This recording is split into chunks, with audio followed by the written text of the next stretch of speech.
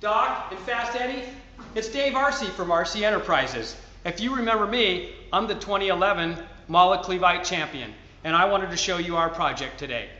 What we have here is an open wheel modified, and we're fitting it with the new version of the small block Chevy, which comes from the LS family. Now our rules call for a cast iron block, and as you can see here, this is what we have. Now that is what they call the LQ4 or the LQ9 block. So our plan is to get about 625 horsepower out of it. And what makes that very special is that we're going to be trying to do it on 91 or 92 octane.